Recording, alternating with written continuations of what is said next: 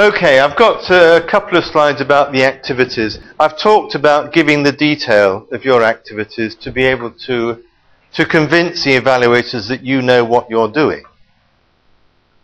And we're regularly asked, well, how much detail do I need to write? How many words am I supposed to write? And the answer is, I don't know. Because it's not a simple question to answer. How much detail you write will depend upon you, your previous experience. It will depend on the type of project, whether you are working with experienced partners who have done it before. It will also depend on whether there is a word or a character limit to that particular box. Because nowadays, most proposals are written either online or they have a page limit or a word limit. So if you have a word limit of, well, a text limit of, let's say, 1,000 characters, then you have to squeeze all of your activities into those 1,000 characters. So there's no point in me saying, oh, give plenty of detail, because it will depend on the circumstances. But you've got to focus on telling the evaluators that you know what to do. You have identified and planned to overcome problems in terms of a risk analysis. And some funding schemes, they specifically ask you to do a risk analysis and present this as a table. So that forces you to think about the likely problems that you will have. So you need to identify and overcome those. And you've got to show that your methods are appropriate to achieve the results that you want.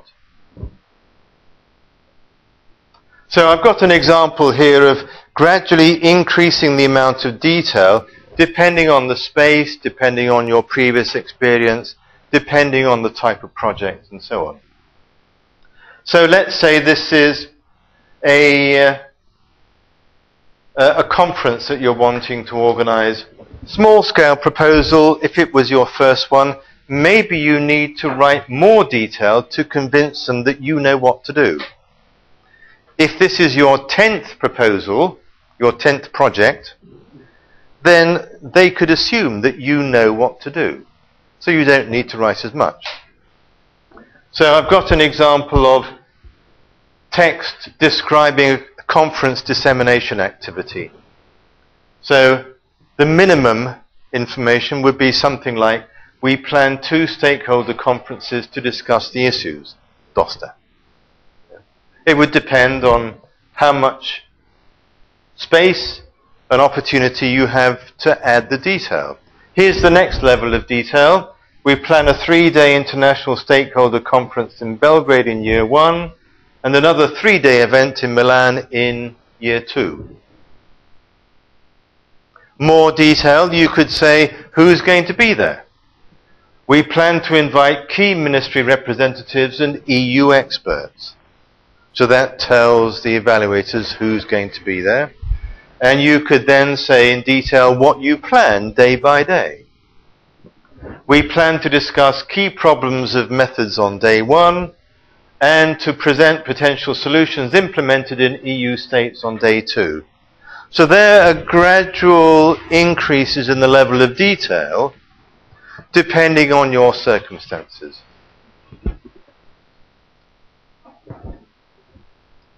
So that's all I want to say about the background of the points that you need to focus on, the challenges and the problems that you need to overcome to implement your philosophy.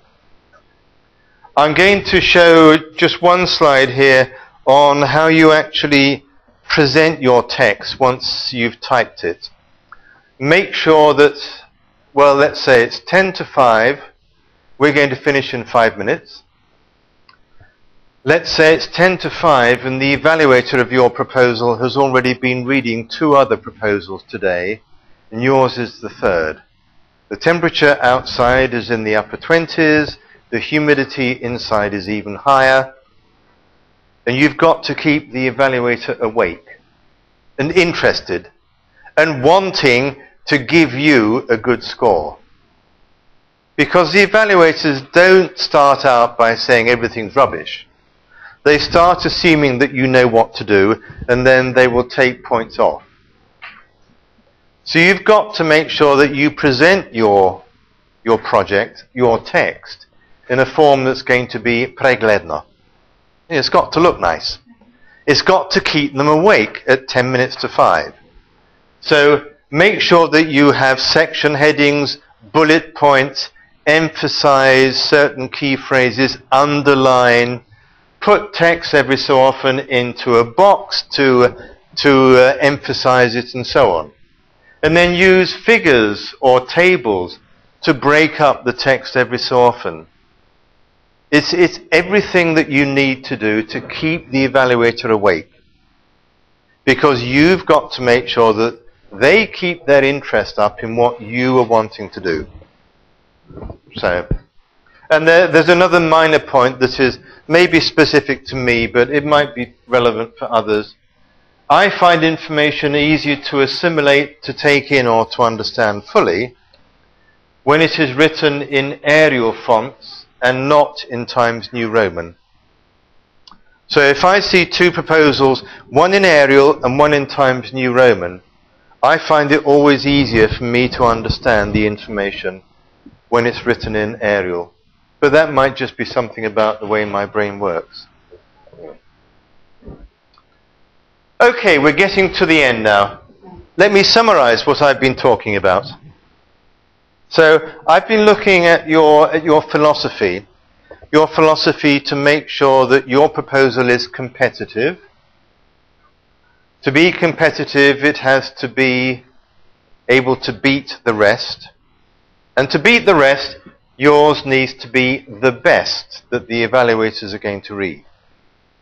So I've been talking about the way that you need to be thinking when putting together the information for your project proposal. So you make sure that you read and you implement all of the instructions. You have to get rid of any fog.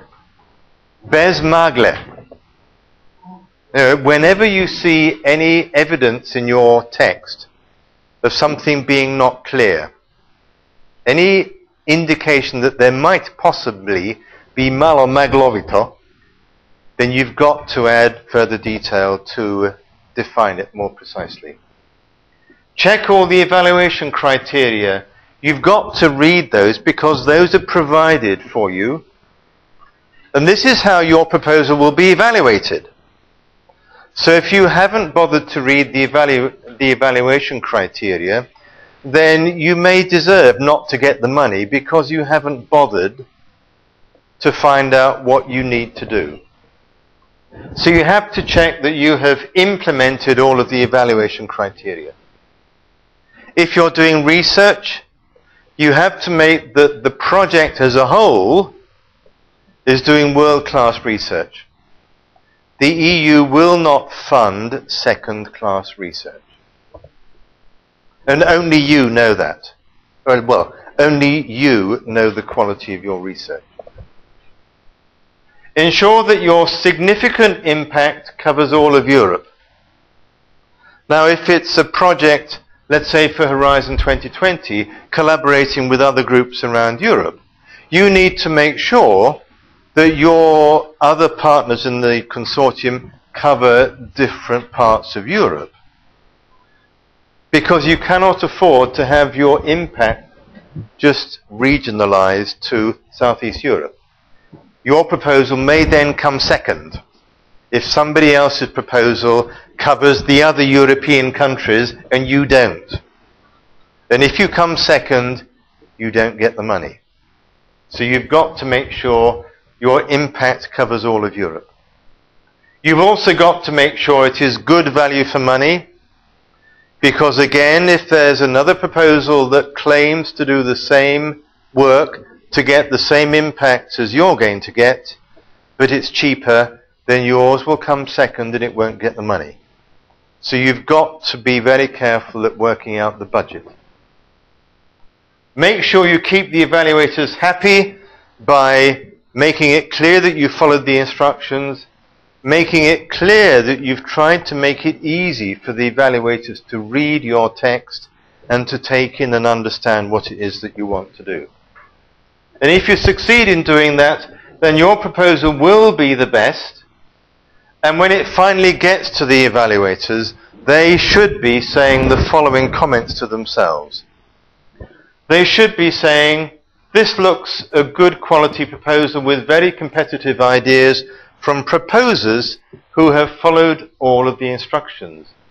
This is an excellent project concept, clearly justified and implemented with a convincing amount of detail.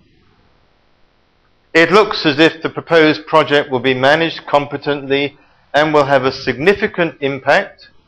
It also looks excellent value for money. Indeed, it looks the best proposal that I have read.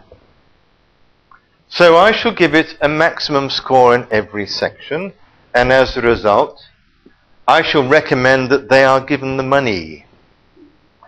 So that's how you get the gold medal. All right? Second place doesn't get you the money. In my case, it was third place, and I didn't get the money.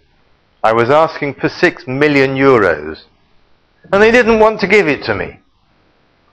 They gave it to, in fact, they gave it to a rival consortium into which I was invited to join. But I said no, only if I can bring my core colleagues with me. And they said, sorry, there's not enough budget for anybody else, only you. So I said, sorry, I will go my separate way. They actually got the money. I didn't. But that's life. So, that is the end of the part of the course on writing project proposals. And this is now the end of the course. There's no more, and according to that clock, it's 2 minutes to 5. So, it's time to finish.